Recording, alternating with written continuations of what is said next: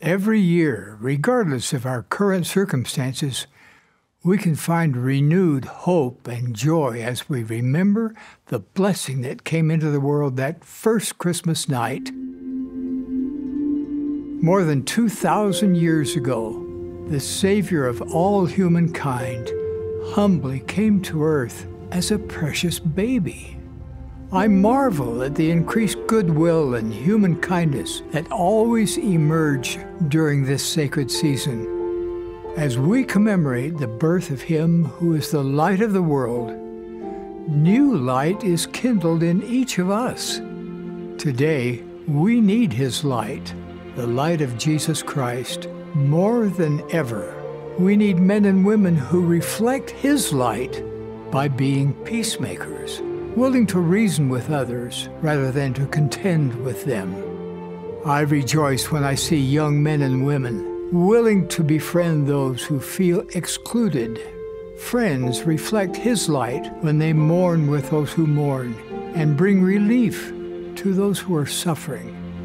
We need more wise men and women who seek the Lord, who serve the Lord, who reflect His light. As we follow Jesus Christ, we can make this a better world. So, this Christmas season, will you let your light shine?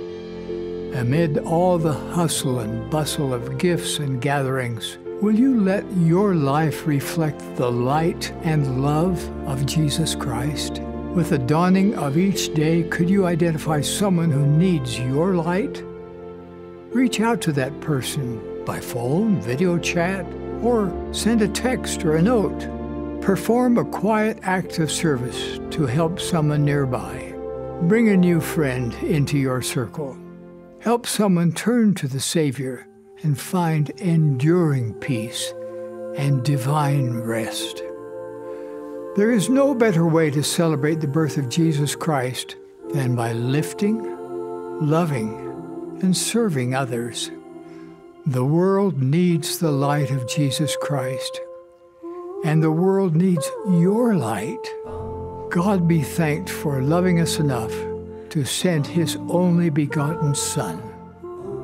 Jesus Christ changed the world for each of us with His atoning sacrifice. He is the light of the world. He is the light we need to hold up. He is the light that fills us with goodwill toward all people. I love the Lord Jesus Christ and testify that He lives. As we celebrate His birth in Bethlehem, let us emulate His life of loving kindness.